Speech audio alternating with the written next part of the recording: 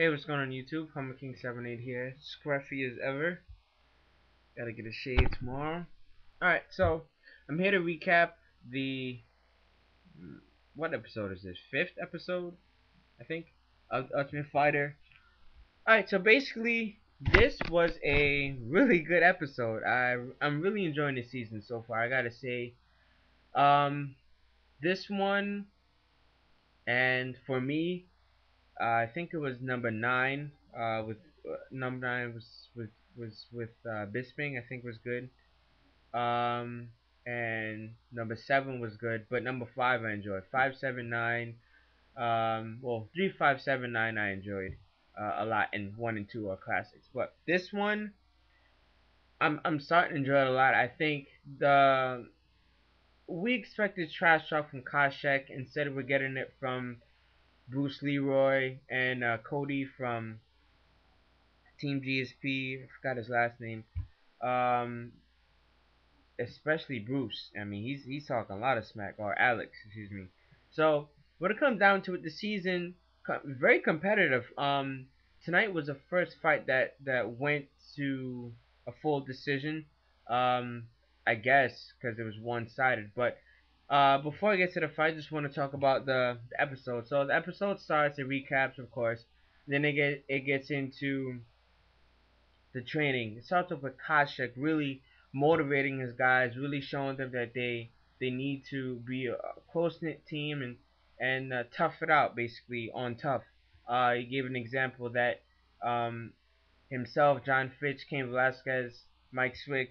I don't know if I mentioned Mike Swick, but um, are prime examples of guys that train hard from AKA, and look at them. Look how their careers turned out. So if you just push hard and work, have a strong worth ethic, and stay strict with it, as long as you're focused doing this, it will pay off. And that was the example. I thought that was really good by Josh to showcase that. And he looks better every episode, more of a coach, I would say.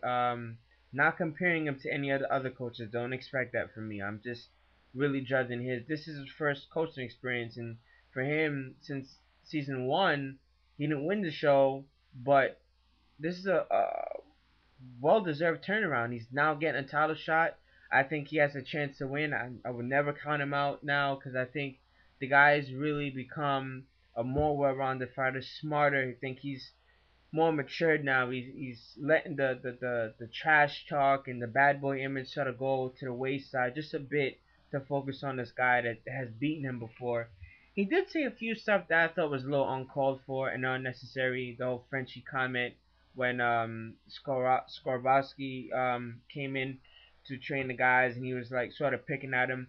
And the thing about JCS, he was brought in by George St. Pierre. He's George's Muay Thai coach, I guess, or Thai boxing coach, excuse me. And he he's drunk for majority of it. He only sleeps 3 hours a day, and he drinks, he smokes, but he kicks like a mule. He knees like he's just powerful striker basically, and he was beating the guys down. And he threw a body shot to Alex Solarplex and dropped him. Threw a leg kick, dropped him.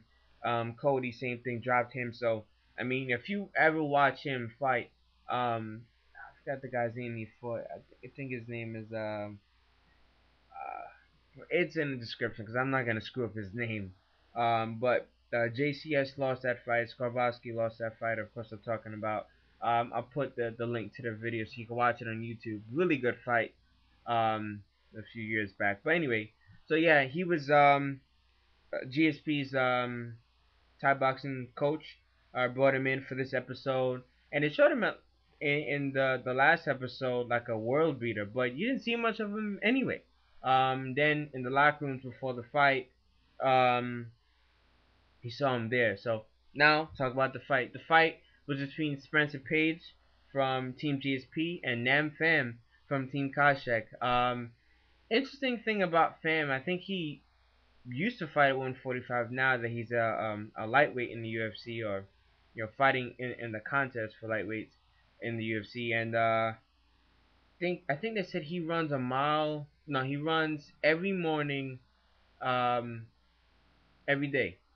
probably 2 or 3 miles. He ran for like 20 minutes, but at slow pace. He was more so getting himself prepared. And I like the fact that he took the initiative, the extra initiative to do the extra mile and inspired Cody and I think it was Jeff sitting down by the pool watching.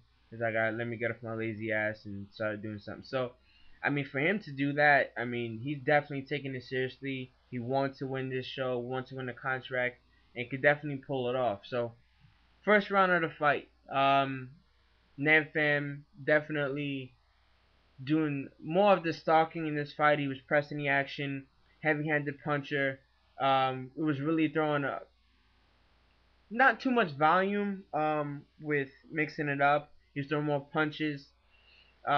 Spencer was throwing leg kicks, body kicks, high kicks, punches to the head, punches to the body, circling out.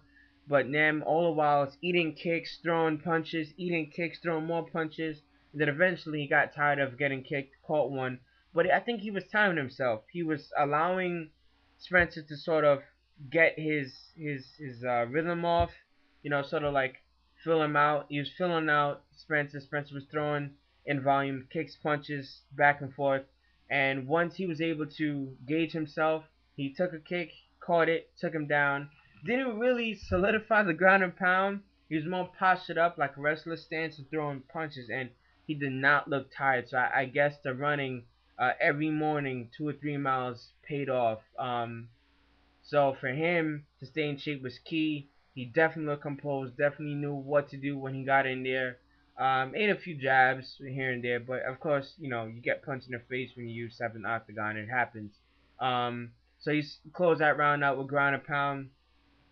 He passed the guard, got into side mount, and the moment he stopped punching, like the crowd, like everyone watching the fight, just sort of like was watching in awe because I kid you not, the moment they started throwing down, the volume from the guys cheering and screaming just went up. The more that they were throwing, like exchanging, it was a really entertaining, action-packed fight. I couldn't ask for a better fight for free. Thank you, Zuffa. um, so when it got quiet is when the danger happened. Nam was going for top side. I think it was Americana. I couldn't really see, and he had it. There was 15 seconds left in the round, first round. Spencer knew it, so he was holding on to dear life. He was grimacing in pain, and he pulled out. Um, he definitely deserved tough guy award, whatever, for that because he would have Nam would have took his arm home with him and his shoulder. It was just very tight. Second round, um, Nam doing stalking again. Now throwing volume. He's throwing high kicks. Really nice crescent kicks, but with power on him. He throws power with everything. Not the fastest guy, but he throws power. Mixing up to the body, throwing really nice body shots. Just I mean, he really put on display that you have to watch him fight now. Like, if he does not make the finale, you have to sign him. Please, UFC, sign him because he definitely would be a force to reckon with in that lightweight division. I think so, and I would like to see him fight because I was entertained. Like, throughout the fight, I had to like tweet it, and it was a good fight. So more of that. He was throwing body shots. I think in the end of the first round, Spencer's left arm was really bothering him. I think he broke his hand. He's hurt. He hurt his right shin. I think when Nam checked a few kicks, 'cause checking kicks hurt, and it showed. So once he was able to feel the pain, it showed. Mentally, he started to slow down, started to grimace.